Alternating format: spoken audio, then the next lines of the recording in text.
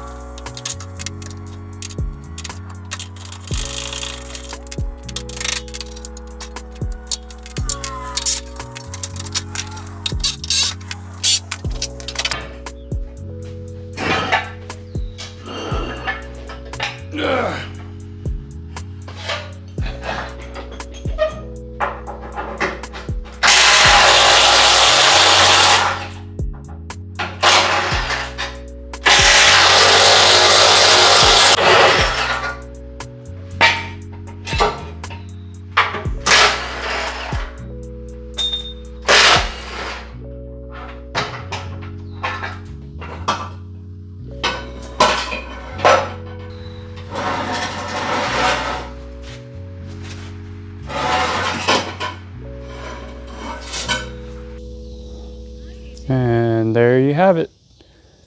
We've got all the front suspension out. Got the proportioning valve out.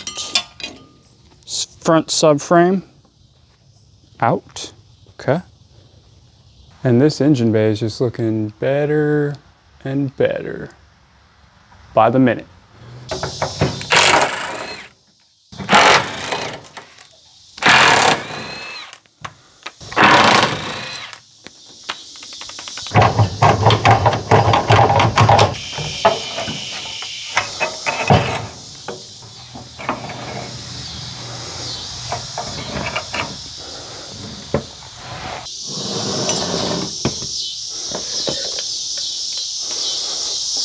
Next, we're gonna try to get these brake lines off of here. So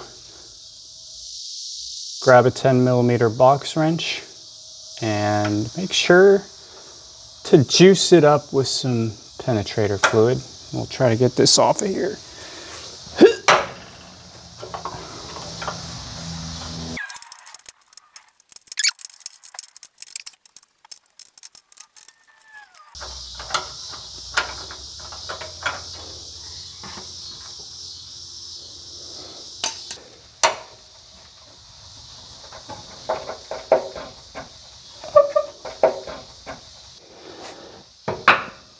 I usually get it started with a flathead. There you go.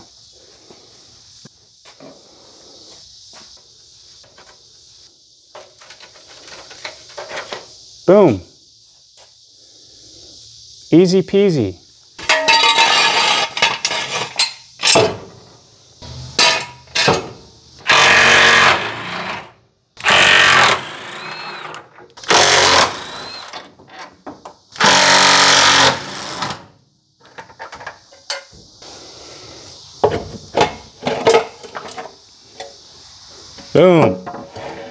Look at that, rear subframe out. And if we take a look over here, you can see just how much nicer this thing is looking. Oh, I'm hyped to get this thing painted. But yeah, what's next? Well, I got the shop vac out finally. I don't know why I didn't do this before, but I think I'm gonna go ahead and get all these leaves vacuumed up out of here, and we'll see what we're working with.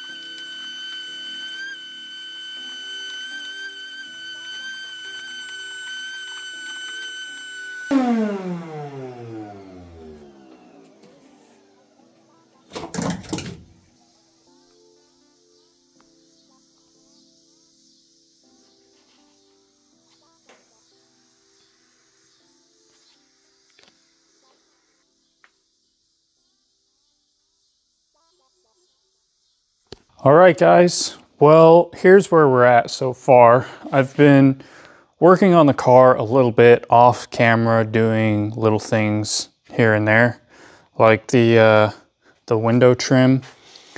I got all of this off. I want to clean this out and figure out what we're gonna do about this. I was debating taking all of the glass out of this car, but I think for this particular vehicle, I might just leave the glass in here. The windshield is cracked up here, or I cracked it on accident. So maybe we'll replace the windshield. We do have more CB7 glass that we could put in. But again, got all the trim out. This needs to be cleaned up. Roof trims out of here. This whole car is just really dirty. We're gonna start taking steps to get this engine bay shaved down a little bit, hopefully. Get all these holes filled up. That's my goal anyway. Anything except the headlight bolt holes, which I guess one here, one right there, and then maybe we can plug all the rest of these holes up. I would like to get hood struts for this thing so we can get rid of the hood prop and, you know, the hood prop stay.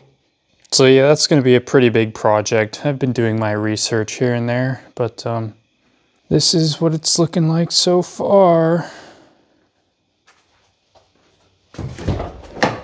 And then the inside has come along fairly decent. I mocked up all the pedals in here, as you can see. So I got the pedals bolted up just to see how things will look in here. I'm not sure if I'm going to put the dash back in here. We'll see. What I really want to do is get this thing running and driving like as bare bones as possible, just because I thought it'd be cool. Eventually we're going to have to paint the inside of this car to fix this issue right here. Not sure what happened there. That's all banged up. But like I said, I want to plug all the holes that won't be needed. I need to get the clutch cylinder and the brake master cylinder bolted up here. I know I need those 4 bolt holes, and then I need those 2 bolt holes for the clutch cylinder. And then I'm pretty sure I don't need any of this stuff over here, but we'll see as time goes on. And yeah, here's the engine, the F22 that I'm working on. I'm waiting on the cylinder head to be resurfaced and examined. I got new valve stem seals that I gave to the machine shop for them to install. And pretty soon we'll be ready to put all the rest of this stuff back on. Just need to get a new water pump and oil pan. So yeah, that's where we're at, guys. Pretty soon I'm gonna actually get the front wheels back on this thing, I think, and we're gonna roll it outside so I can get a little bit more access to the rear. I wanna obviously rebuild the rear suspension and take the gas tank out. And as you can see, there's not a whole lot of room back there, so I might just roll it outside. And then under here, you can't really see very well, but there's still spots that need to be cleaned. All that needs to be scrubbed up, so, or at least as much as I can get. And then we're gonna have to rerun those fuel lines and the brake lines and everything. And yeah, that's where we're at. It's been a pretty slow process, and I think as time goes on, I'm actually going to break things up into separate videos rather than just piling a whole bunch of random stuff into one video like I did with this one. Anyways, guys, that's going to be it for this video. Thank you so much for watching. I will see you in the next one. Peace.